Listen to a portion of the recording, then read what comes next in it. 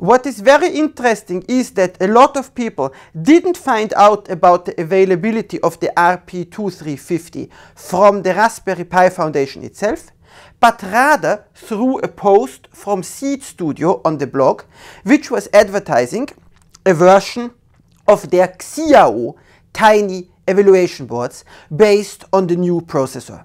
And while we've already discussed the new processor in this video up here, now it's going to be time to take a little look at what the thing actually does for you.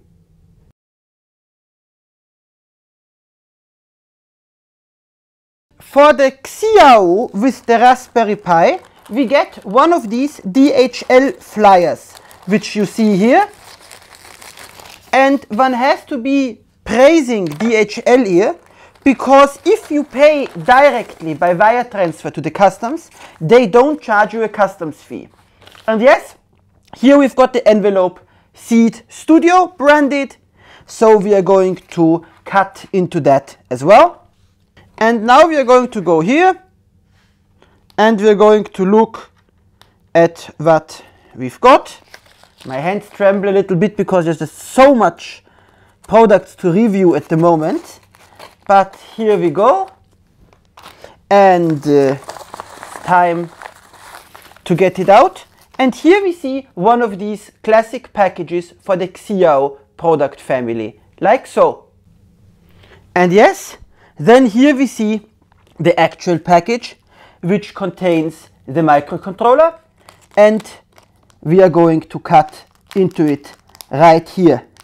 And what is very interesting is we see here the date. This is basically a very, very, very early new product.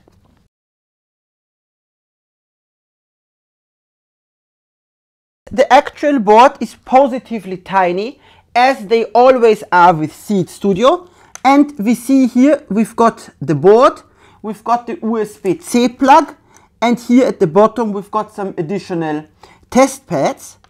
And the way here we see this is the new Raspberry Pi version. We see this here. But as I said, this is generally a completely generic Seed module. And if we look at it more carefully, we see that we've got two buttons here. Here we've got a status LED, and here we've got an RGB LED. And yes, this is a castellated module, so you can either solder it into a PCB, or you can put in here a few pins in order to break out the GPIO pins directly.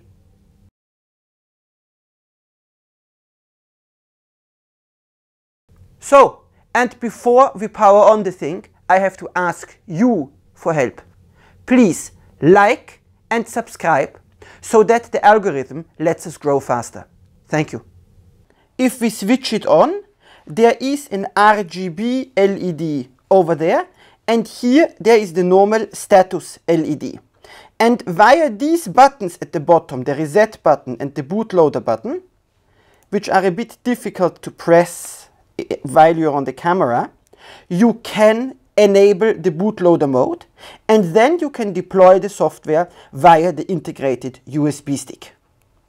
And in case you get tired of fighting with the buttons, you see here at the back there are pads, and you can use these pads to spot solder a button to them, and then you can switch it on and off in a much more easy, more comfortable fashion.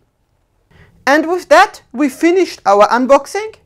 As in the case of the P4, there will be a second video showing the development environment in more detail shortly. In the meantime, I'm going to be very thankful for your attention and hope to see you again soon.